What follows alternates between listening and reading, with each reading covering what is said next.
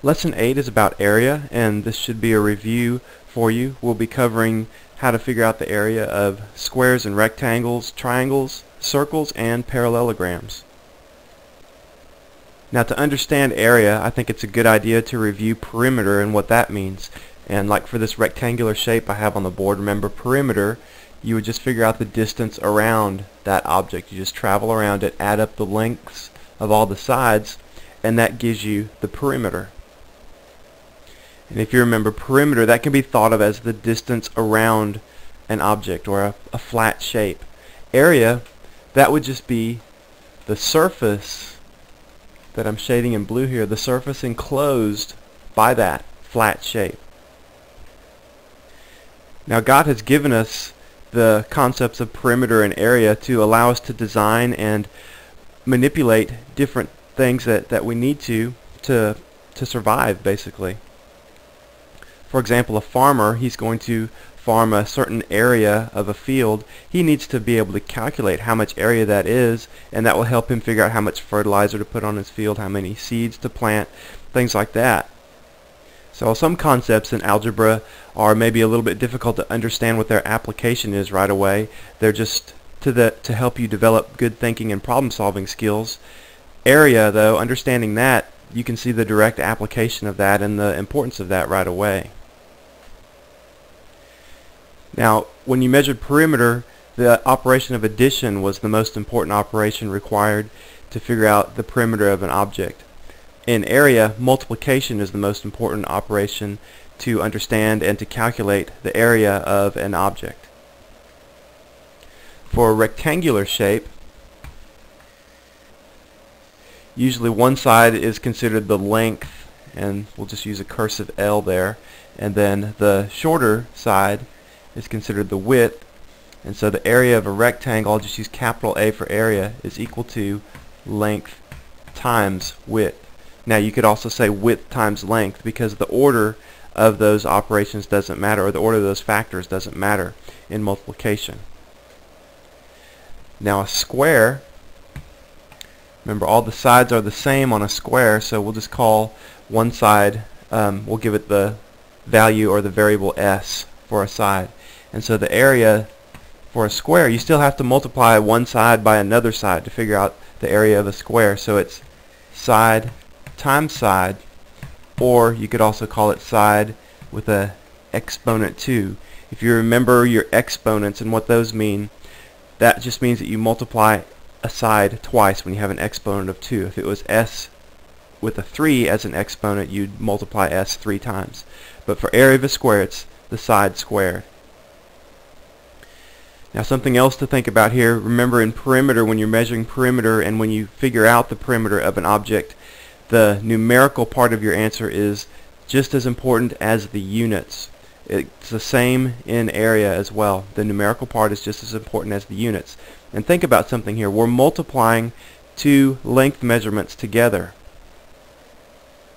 So if we had like a rectangle that had units in centimeters, our length would have units of centimeters.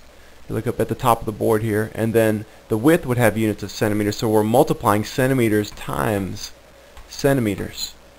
Okay, so we don't want to write our answer, let's say it was 10 square centimeters, we wouldn't write it 10 centimeter times centimeter. We would write it with an exponent, centimeters squared, like that, because we know that that means centimeters times centimeters. That's a definition of how an exponent works in math. So just like we multiply the two numerical parts of the length, we also multiply the units together as well when we're calculating area. And I guess you could write your unit centimeters times centimeters, but it's just a lot easier. It looks a lot neater to write it centimeters with the exponent of 2, which means centimeters squared. Now the area of a triangle, look at something over here on this rectangle. If I split that rectangle in half and I wanted to know just one half of that rectangle, that's a triangle there, right? And so to figure out that area, it would be the length times the width divided by 2, because it would be half of the area of the whole rectangle. So triangles are basically just half of a rectangle. But there are a couple of other special properties of triangles that we need to consider, and we don't say length times width divided by 2 to figure out the area of a triangle. We usually say base times height divided by 2. We just give the sides special names. Something that's real important to understand on a triangle is that when we figure out its area, it's the length of the base, or the bottom side, times the height that's perpendicular to the base. If it's a right triangle, like the triangle that I've drawn on the left there, then the height of that right side is going to be perpendicular to the base. Now the triangle on the right, though, the height is not the same thing as the right side. It's the distance from the top of the triangle straight down to the base, or perpendicular to the base. So that's real important to understand, that the area of a triangle is the base times the height perpendicular to the base divided by 2. So always try to remember that when you're doing a triangle. That's something that a lot of times you get confused on, is you forget that, oh yeah, the area of a triangle, it's the base, I know what the base is, but then I multiply by the height perpendicular to the base. Now circles, they have a special formula for area, just like they have a special formula for their perimeter or circumference.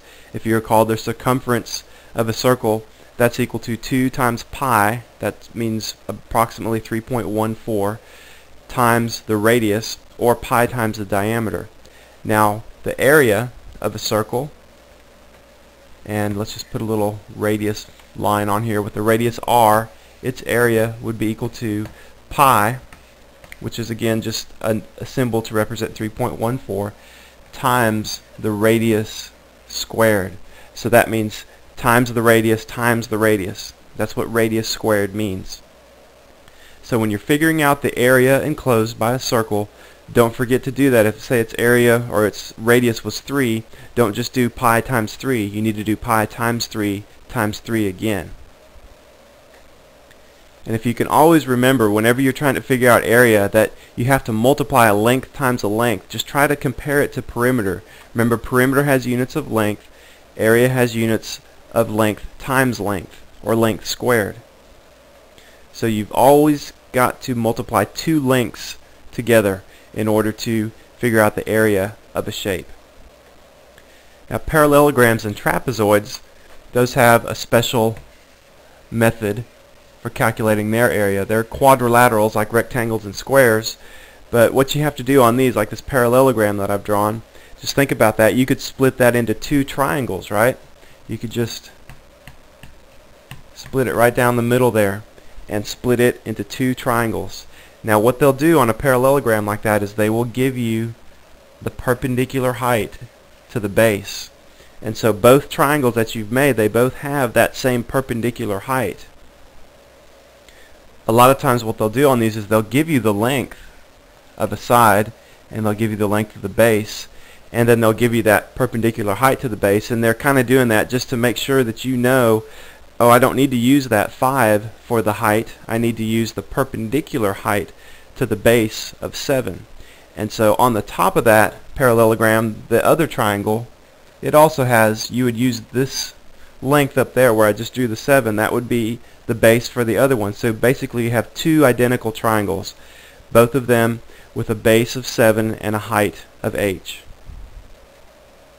So parallelograms, you split those into 2 triangles, and you do the base times the height perpendicular to the base for the 2 identical triangles. So really all you have to do is do base times perpendicular height, and that gives you the area of the whole parallelogram. A trapezoid, however, you can do the same thing in splitting it down the middle to make 2 triangles, but one of them, we'll call this B1, that'll be B1 or base 1, and this will be B2 or base 2. So you have 2 triangles with different areas when you do a trapezoid. And so each triangle will have to be calculated independent of the other one. And of course they'll always give you the perpendicular height to those 2 bases. So parallelograms and trapezoids, you split them diagonally and make two triangles and then figure out the area of those two triangles and add them together. Let's go ahead and do some practice problems now. In practice problem A, I want you to calculate the area of this shape. And so what you need to do on problems like this is break them up into shapes or areas that you're familiar with. We just went through area of rectangles, squares, triangles, circles, and parallelograms and trapezoids. So what shapes do you see within this entire shape on the board? Well, I see a couple of rectangles, and so there's a couple of ways you could break this up. You could go right through here, or you could go down like that. Either way, I think what I'll do is choose the vertical line that I drew down. So I've erased the first dash line that I drew, and you can see there that you have two rectangles. And so what you need to do is figure out the area of each of those rectangles and then just add them together. So the first one on the left there, that has a length of 10 and a width of 4. And then we'll add the other one onto that. It has a length of 10 and a width of 5. And that M on the right there, that's meters. The units here are meters. And so now let's do our multiplication. 40 plus 50 equals 90. And so we did meters times meters each time, so that means our units are meters squared. Remember, your units for area, they always have the units of length squared. Length times length. Look at this problem. Find the area of that geometric shape. And then all these, including in the book, when they say that all of the corners are square corners, that you can assume that they just mean that all the corners have right angles to them. And so anytime unless it's a triangle or something, we can assume that all the corners, even though my drawings aren't quite perfect, those corners like that, those are right angles there. So always what you do first on these shapes that look like there are multiple geometric shapes within them, think about what you can break them up into, what kinds of areas you can break them up into. And so this one, it's pretty easy to see that we could split it right down here, and we would have a triangle and a rectangle to work with. Okay, so our triangle, we know that the area of a triangle is base times the perpendicular height to the base divided by 2. We don't know what the base of that triangle is. We know the length of that one side, but that's not going to help us. That length of 10, that's not a perpendicular height to the base. So we can put an 8 right here because we know that the perpendicular height to the base is 8 based on the length of that other side of the rectangle. And then the base is just going to be 20 minus 14, so that'll be 6 feet for the base. So let's go ahead and do our area calculation for the triangle. 6 times 8 divided by 2. And now let's add the area of the rectangle, and that would be 14 times 8. Length times width. And remember, it doesn't matter. We could have said 8 times 14. It's just multiplying two factors together, and the order that you multiply them does not matter. Let's simplify our fraction. When we have 6 times 8 divided by 2, we can simplify by canceling here. 6 over 2 is 3, so we have 3 times 8. That equals 24. And then plus 14 times 8, which is 112. Add those two together, and we get 136. Our units are feet, so we are doing feet times feet every time we calculated an area, and so that's feet squared are the units. 136 feet squared. Now remember, if you're understanding how to do the area calculations, you can always pause the CD when I present a problem, see if you can figure it out yourself, fast forward to the answer. If you got it right, then just go on to the next one. So remember, you can always do that. You don't have to sit and watch and go through every single problem. You try to figure them out on your own as well. Look at this problem. Find the area of that shape. The units are in centimeters on this one. Your first step, as always, is to think of how many shapes you can break this up into, shapes that are recognizable, like triangles, rectangles, circles, and squares, things like that. So on the left there, you should be able to see there's a triangle, and so let's just draw a dashed line right down here. And we know that we have to know the base of that triangle and its height. And then in the middle we have a rectangle, and then on the right side we have half of a circle. So we have three shapes to add up here: a triangle, a rectangle in the middle, then half a circle on the right. So let's start with the triangle on the left. We know we've got to figure out its base, and so we see that length of 12 along the bottom, and that means when they have that dashed line over there on the right, they mean to stop there with your length of 12, and then of course right there would be the other end. And so from there to there is 12, and then on the top from here to here is 8. So that means the base of that triangle is 12 minus 8, or 4 centimeters.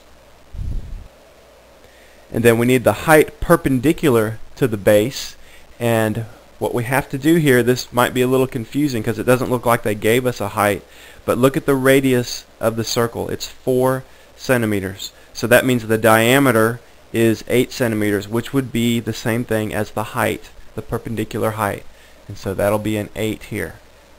Okay, so we have 4 times 8 divided by 2.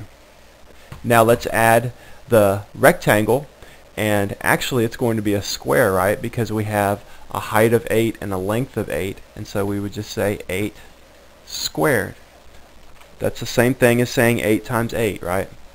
And then we have half of a circle. Remember the formula for a circle? It's pi times the radius squared, so that would be 4 squared. Now we divide that by 2 because it's half of a circle. That's a mistake a lot of times students make, is you forget to divide by 2 there, because a lot of these geometric shapes that you'll be calculating the area for, they just have half a circle instead of a whole one. So remember to divide that by 2. Just think to yourself, okay, it's half a circle, I've got to divide by 2. Now let's go back and simplify a little bit here. 4 over 2, we could just simplify that to a 2. And so 2 times 8, that's going to be equal to 16. And then 8 squared for the middle there, that's going to be 64. And then let's just take our time on that circle there. We have pi times 4 squared, or pi times 16. I'll just write it 16 pi instead of pi times 16, divided by 2. So 16 over 2 would simplify to 8. And so then we have 16 plus 64, which would be 80. And then plus 8 pi. So that means 8 times 3.14. And so you can just do that on your calculator. 8 times 3.14 is 25.12. Okay, then we can add those together and we get 105.12. Remember, our units are centimeters, so it would be centimeters squared.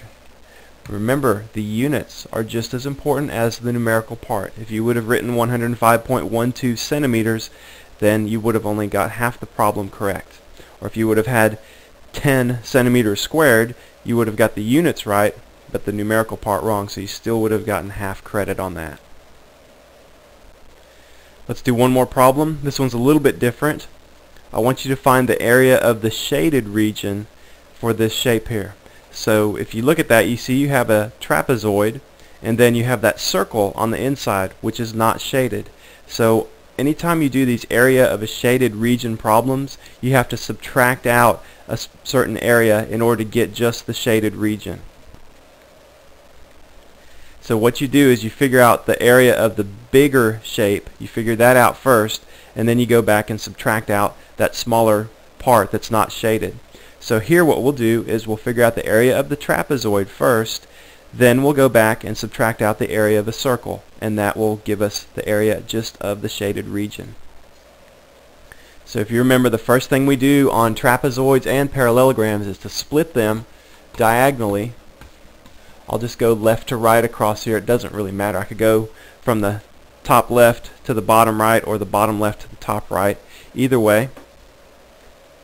And I see that I have two triangles, and notice that I've been given the perpendicular height to both of those bases, which is 9 inches. So all the units here are inches. And so the first one that I'll do is the bottom base, or the bottom triangle. Has a base of 27, a height of 9 divided by 2, and then add to that the base of 13. Now that just seems kind of weird because that's the top of the trapezoid, but it's still the base of that top triangle. It's the side that's perpendicular to the height. That's what the base is. It's the side perpendicular to the height of the triangle. And so that has a length of 13 and then times the height again of 9 divided by 2. And then we're going to subtract out the area of that circle. So that would be pi times 3 squared. So we can't simplify those fractions without getting a decimal number, so let's just go ahead and do the multiplication there. On the first triangle, 27 times 9 divided by 2, that equals 121.5. Add to that 13 times 9 divided by 2, and that would equal 58.5 inches squared. We won't worry about writing our units right now. And then minus pi times 3 squared, or pi times 9. I'll just write 9 pi down. And then let's go ahead and add 121.5 and 58.5. That'll be equal to 180. Subtract from that 9 times pi, or 9 times 3.14, which would be 28.26. And so that's what we do when we figure out the area of a shaded region. We have our trapezoid, which has an area of 180 inches squared. Subtract that circle out in the middle, and we get 180 minus 28.26 is 151.74, and then don't forget the units, inches squared. 151.74 inches squared is the area of that shaded region. So if you don't have them memorized already, just from previous work with math, you need to memorize all those area formulas: a square, rectangle, triangle, circle, trapezoid, and parallelogram. Memorize those formulas. It'll make your area calculations easier later on in the book. Okay, well that's all for lesson 8.